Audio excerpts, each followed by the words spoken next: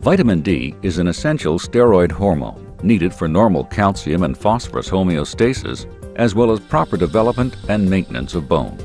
Clinical manifestations of active vitamin D deficiency, including the development of secondary hyperparathyroidism in patients with chronic kidney disease, CKD, are well recognized. However, there is so much more to learn about the metabolism, mechanism of action, and physiologic functions of this essential hormone throughout the body.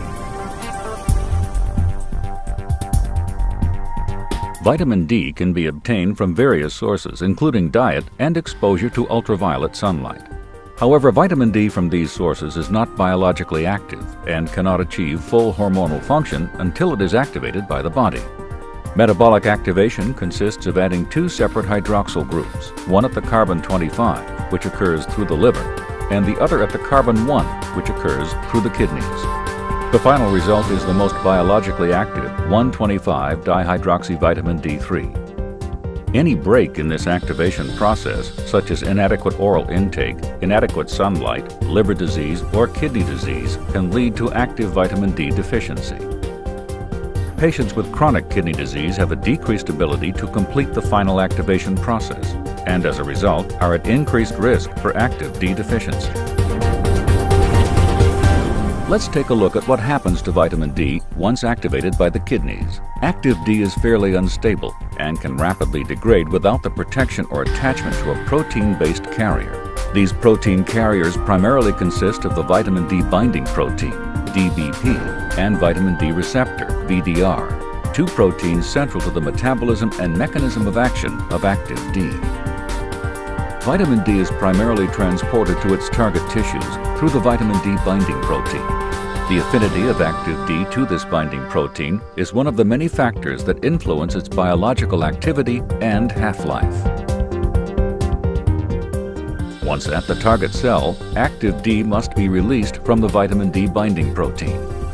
Current evidence suggests that it is the unbound fraction or free hormone that has accessibility to target cells. Free active D taken up by target cells is either rapidly metabolized or bound to vitamin D receptors.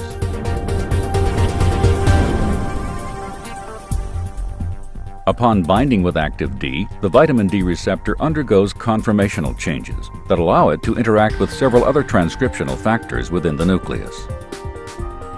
In order to interact with transcriptional factors and affect gene transcription, the active D vitamin D receptor complex must interact with a retinoid X receptor to form a heterodimer that can then bind to selective or promoter sites of the target cell DNA. This new complex then recruits various co-activators and/or co-repressors that influence gene expression and alter cellular activity.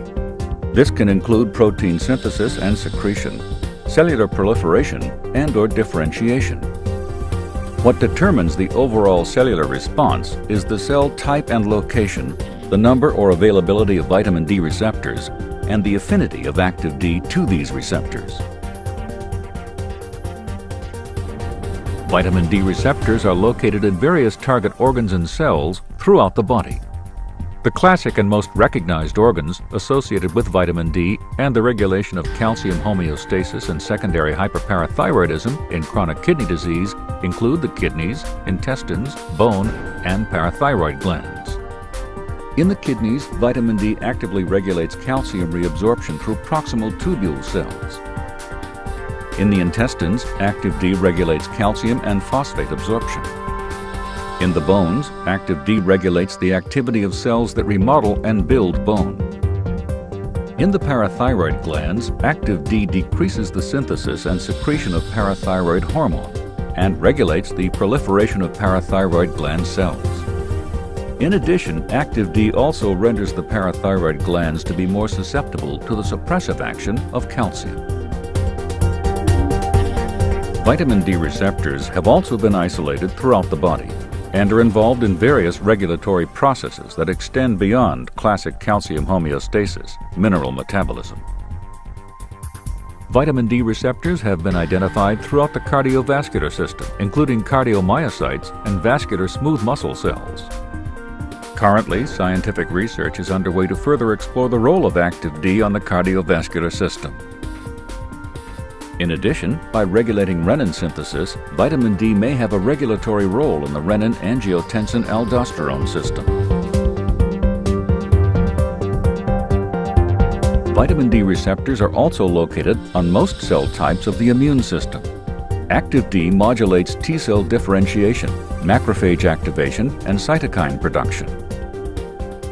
Vitamin D receptors have also been found in other tissues and systems throughout the body: pancreas, skeletal muscle, lungs, central nervous system, reproductive organs, and skin. As you can see, active D is an essential hormone. Its biological function in association with vitamin D receptors is not limited to the classic organs associated with regulating calcium homeostasis and PTH production, but is active throughout the body, regulating a variety of physiologic processes. Scientific discovery is just at the surface of understanding the physiology and effects of active D throughout the body. Continued research and development is presently underway to learn more about this essential hormone.